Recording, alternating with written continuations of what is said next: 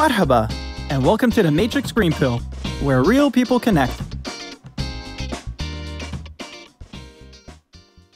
Hello and welcome back to the Matrix Green Pill podcast. I'm Namita Thakkar and today I'm eager to welcome our podcast guest of the week, Ajinkya Tanpure. Ajinkya is the founder and CEO of CrossVal, a platform that automates the process of financial modeling for early stage companies, enterprises, and investment funds. But before I confuse myself or you with any technical terms, let's hear from Ajinkya himself. Ajinkya, welcome and thank you so much for joining us today.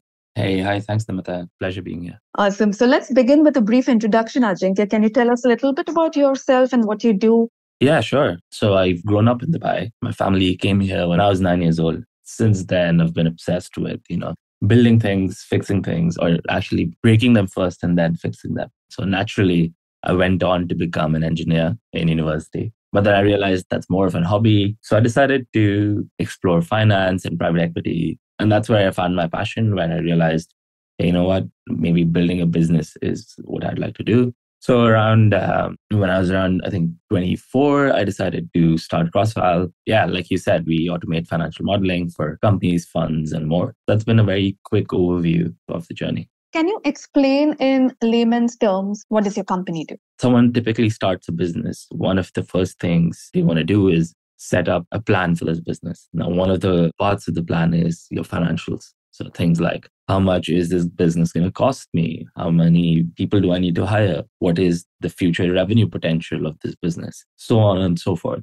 And this process is traditionally done with Excel spreadsheets, with external consultants, so on and so forth. What's happened over the years is the process has gotten very complicated to a point where it's difficult for an individual business owner or a founder to do it themselves. And we're almost resetting that clock with CrossVal, where we've set up our platform and onboarding process in such a way that any business owner can set themselves up with a financial model. And as opposed to taking, 2 to 3 weeks as it takes in a traditional way, it takes less than 5 minutes with CrossVal. That's what we focus on. We want to take down, those barriers to entry, to having access to financials or your projections or your budgets or any of these business related aspects. You graduated with a degree in mechanical engineering, like you said, and then you went on to start your own company. So quite unconventional transition. What was the motivational factor? And this is a huge risk to just start your own business. So what really motivated you to start your own business in the financial services sector?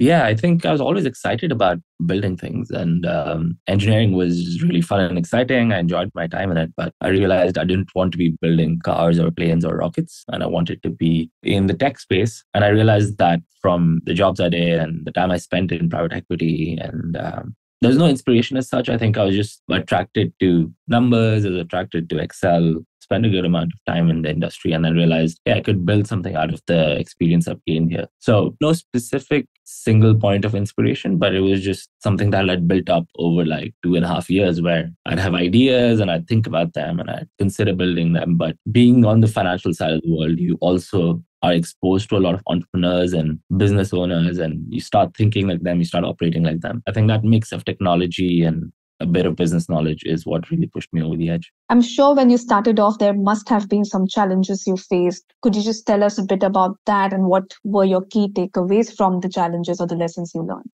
Yeah, certainly. I think one of the biggest challenges founders will face is just being able to balance just the stress of, building something, believing in yourself, having a normal life outside of that, and all of the stuff that comes with it. Around that time, I was very close to burnout because work was all I would do. And then trying to figure out that balance of, hey, this can't be, although this should be something I'm doing all the time. By this, I mean CrossVal. It can't be the only thing I've done all day, because I need to have other things in life which will give me a win. Because your business is not always going to give you a win in life, right? You might have days where someone said no. You might have days where something didn't work. And on that day, you need a win from somewhere else in your life, either through family, either through your friends, either through another hobby that you pursue. And one of the big things I realized then was it is your responsibility as a founder or business owner to manage your emotions and manage your fulfillment. And as a result, you need to derive it from multiple places. You can't just focus fully on the business at all times, because it will go through its ups and downs. And because you're so strongly connected to it, you will go through its ups and downs. But to stay motivated, to keep pulling yourself back in the game, you need other things, other areas of life where you can win as well. So usually a sport does really well, but yeah, it can be anything. I mean, families or friends or good relationships, so on and so forth. What is the one thing you wish you knew before you started out or when you were starting out? I think, just number one, I talk about this all the time with other founder friends, and we all seem to be in agreement. I knew how long it takes. Like, there's a slow process, even in today's world where things are quick. And I think it is quicker compared to, if my dad tried to build a business, right? Regardless, it's still a process of learning and exploring and making mistakes.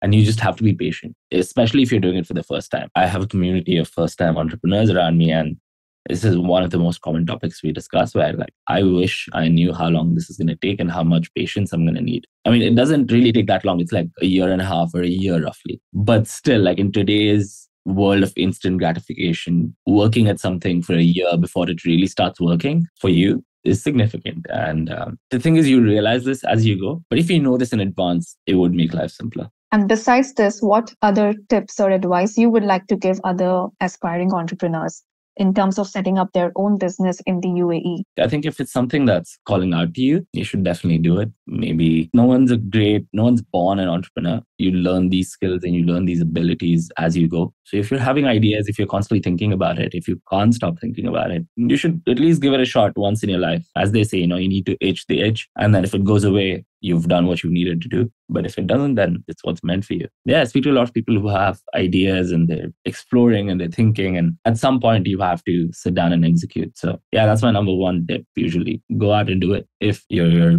relatively taken care of, if you have money that'll last you about a year or a year and a half, you can risk it and you're relatively young, you should go out and take the risk. Ajinkya, you mentioned about this committee, entrepreneurs committee that you're a part of. Is this like an informal group that you guys meet together, or is there something like on a monthly basis or periodically you guys meet to discuss challenges and ideas? What is this committee all about? It's not a committee, it's a group of friends. We meet once a month roughly. We don't meet in the summer, but in the winters we do. It's just a bunch of friends. It's not founders exclusively. It's VCs, investors, anyone in the ecosystem, tech employees, so on and so forth. It's called Taco Stars. Anyone can go look it up. The website's tacostars.org, and you can sign up, join the community as well.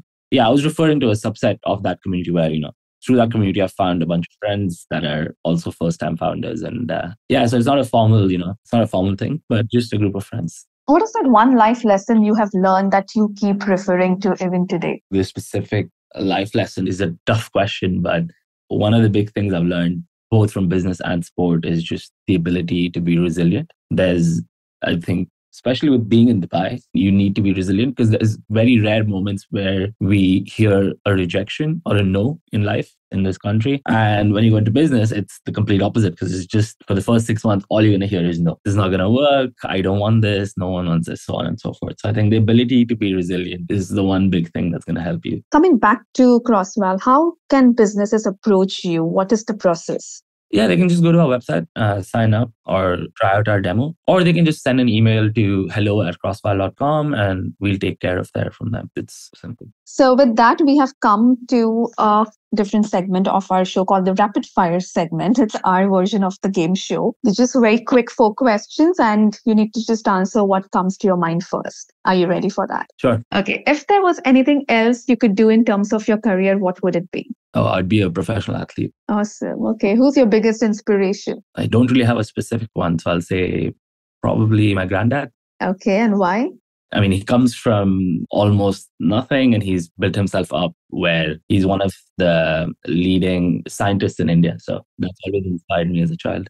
Awesome. Okay. What is that one personality trait that would make a person stand out to you? I think the ability to build strong relationships. It doesn't have to be someone who's very extroverted and outgoing. Just there are people who can build solid functional relationships without, they can really connect with you as human beings. And I pay attention to that. Favorite quote or motto in life? I read one recently that says confidence is not daily affirmations. Confidence is just having a stack of proof that you've done what you say you will do. And that's where confidence comes, by just repeatedly doing the things you said you will do. That's the one at the top of my head right now. Cool. Now, before we wrap up, we would like to ask you about your green pill moment. What was your green pill moment, the action or the event that was the turning point for you or your career? Yeah, so during lockdown, CrossVal was just an idea. I had a full-time job and I was building this on the side. Just having that realization that, hey, I could build this out to be something massive. There are forms of